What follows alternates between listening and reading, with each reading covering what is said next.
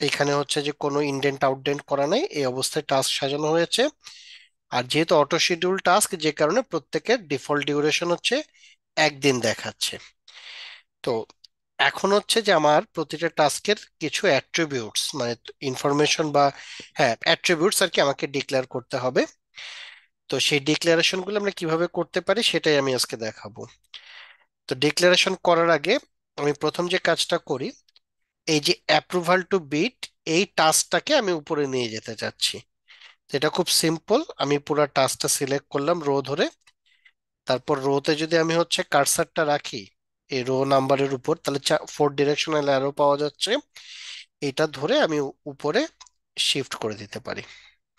তাহলে approval two bit technically এই হচ্ছে যে আমার 16-17টা টাস্ক। এখন আমি প্রথমে যে কাজটা করি সেটা হচ্ছে ইনডেন্ট এবং আউটডেন্ট। এই 4টা টাস্ক হচ্ছে টেকনিক্যাল স্পেককে প্রোভাইড করবে। এই জন্য এই 4টা টাস্ক ধরে আমি হচ্ছে ইনডেন্ট করে দিলাম। পরের 5টা টাস্ক ধরে আমি হচ্ছে ডেলিভারি প্ল্যানের আন্ডারে ইনডেন্ট করে দিলাম। এই 3টা বিট ডকুমেন্টস এর আন্ডারে ইনডেন্ট করে দিলাম। ঠিক আছে, এটা আপনারা গত ক্লাসে দেখেছেন, এটা খুব ইজি। মেইনলি আমি এখন যে জিনিসটা আলাপ করতে চাচ্ছি সেটা হচ্ছে অ্যাট্রিবিউটস। যেমন অ্যাপ্রুভাল টু বিড, আমরা যদি আমাদের এক্সেল ফাইলটা খেয়াল করি, অ্যাপ্রুভাল টু বিড একটা হচ্ছে জিরো ডিউরেশন অ্যাক্টিভিটি কিংবা মাইলস্টোন অ্যাক্টিভিটি। টাস্ক টাইপ হবে fixed duration, task calendar 5 day per week, এই জিনিসগুলো। তারপর পরবর্তীতে প্রিডিসেসর সাকসেসর আরো অনেক কিছু আসবে, রিসোর্স আসবে। তো এই যে এই টাস্কের ডিউরেশন 4 দিন, এটা হচ্ছে এর একটা অ্যাট্রিবিউটস। এটা 5 দিনের ক্যালেন্ডার ফলো করবে, এটা হচ্ছে একটা অ্যাট্রিবিউটস। এই টাস্কের প্রিডিসেসর হচ্ছে টাস্ক নাম্বার 2 অ্যাপ্রুভাল টু বিড, এটা হচ্ছে একটা অ্যাট্রিবিউটস। এই টাস্কটা পারফর্ম করবে এই দুজন ব্যক্তি, এটা হচ্ছে অ্যাট্রিবিউটস। আমি কি অ্যাট্রিবিউটস এর ব্যাপারটা বোঝাতে পারলাম? জি। আচ্ছা, এখন এই অ্যাট্রিবিউটস আপনি দুইভাবে টাস্কে হচ্ছে যে ইনপুট দিতে পারেন। একটা হচ্ছে কলাম থেকে, আর একটা হচ্ছে টাস্ক ইনফরমেশন ডায়ালগ বক্স থেকে। টাস্ক ইনফরমেশন ডায়ালগ বক্সটা কোথায় পাবো আমরা? এই দেখেন, টাস্ক ট্যাবে ইনফরমেশন বলে একটা কমান্ড আছে। এটা যদি আমরা ক্লিক করি, তাহলে এই যে টাস্ক ইনফরমেশন, আমার যে উইজার্ড, এটা চলে আসতেছে। অথবা আমি যদি কোনো টাস্কের উপর ডাবল ক্লিক করি, তাহলেও এই জিনিসটা অ্যাপিয়ার হয়। আচ্ছা, যেমন প্রথম কাজ যে এই টাস্কটাকে আমি হচ্ছে যে মাইলস্টোন অর্থাৎ জিরো ডিউরেশন আমি দেখাতে চাচ্ছি। তো এই যেমন এখান থেকে আপনি জিরো ডিউরেশন বলে দিতে পারেন, অথবা অ্যাডভান্সে যে মার্ক টাস্ক অ্যাজ মাইলস্টোন, এইভাবে আপনি ডিক্লেয়ার করতে পারেন। ঠিক আছে, তারপরে যে টাস্ক টাইপ ফিক্সড ডিউরেশন, এটা কই যেন আছে, এই যে টাস্ক টাইপ ফিক্সড ডিউরেশন। তাহলে এই টাস্ক ইনফরমেশন ডায়ালগ বক্স থেকে আপনি তার অ্যাট্রিবিউটস ডিক্লেয়ার করতে পারেন, অথবা আপনি কলাম থেকেও পারেন। যেমন আপনি যে যে অ্যাট্রিবিউটস গুলো ডিক্লেয়ার করতে চাচ্ছেন সেই ইয়েগুলো নিয়ে আসেন, ফিল্ড গুলো নিয়ে আসেন। যেমন মাইলস্টোন কিনা, আমি একটা ফিল্ড নিয়ে আসি মাইলস্টোন। এই যে মাইলস্টোন, এই এটাকে আমি মাইলস্টোন ডিক্লেয়ার করেছি, তাই এটা ইয়েস আছে। এটাও আমি জিরো ডে করে, অথবা এই যে এখান থেকে আমি ইয়েস করে দিয়ে মাইলস্টোন ডিক্লেয়ার করতে পারি। ঠিক আছে, তাহলে টাস্ক ইনফরমেশন ডায়ালগ বক্স অথবা কলাম, দুই জায়গা থেকে কিভাবে অ্যাট্রিবিউটস ইনপুট দিতে হয় আমি কি বোঝাতে পারলাম? জি। ওকে,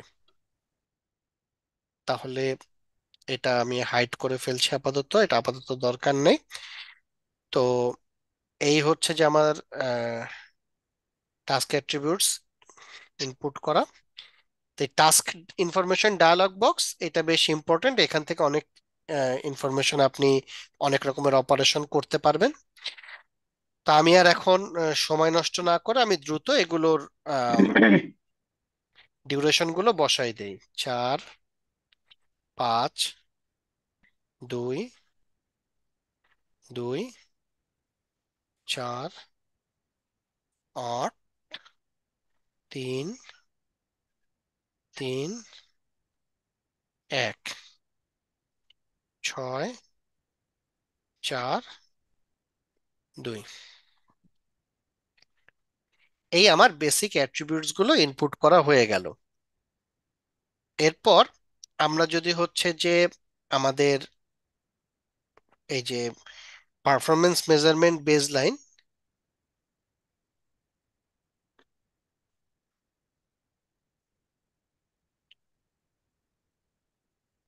পারফরমেন্স মেজারমেন্ট বেসলাইন এটা ক্রিয়েট করতে যাই, অ্যাক্টিভিটি ক্রিয়েট করার পরে আমরা অ্যাক্টিভিটি অ্যাট্রিবিউটস ইনপুট দিব।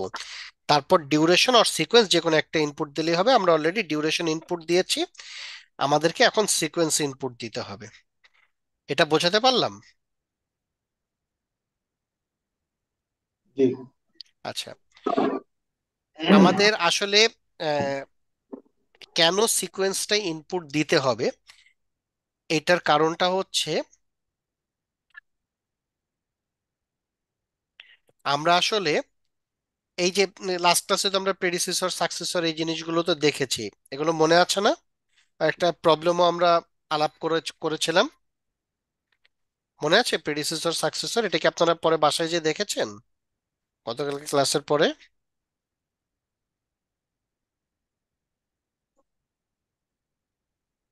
আমি গতকালকে একটা প্রবলেম করিয়েছিলাম না আপনাদেরকে, মনে পড়ে? হ্যাঁ। জি। প্রেডিসেসর সাকসেসর তো মনে আছে তো নাকি? জি। জি। আচ্ছা, আচ্ছা। তো এই প্রেডিসেসর সাকসেসর এগুলো আমরা কেন বসাবো? বসাবো হচ্ছে এই নেটওয়ার্ক ডায়াগ্রামটা তৈরি করার জন্য। ঠিক আছে, এই নেটওয়ার্ক ডায়াগ্রামটা কেন তৈরি করব? এটা হচ্ছে যে তৈরি করব আমরা প্রজেক্ট শিডিউল করার জন্য। কারণ আপনি যদি প্রতিটা activity duration one after another যোগ করেন, ঠিক আছে, কস্ট গুলো যোগ হবে, কস্ট এগ্রিগেট হবে, এগ্রিগেটেড বাজেট পাবেন। কিন্তু ডিউরেশনের ব্যাপারটা কিন্তু এরকম না, প্রতিটা টাস্কের ডিউরেশন যোগ করে কিন্তু প্রজেক্টের ওভারঅল টাস্কের ডিউরেশনটা বের করা হয় না। কারণ অনেকগুলো কাজ আমরা প্যারালালি করতে পারি না তো, কাজে একই সময় কি লাগবে? আমার সেন্সটাকে আমি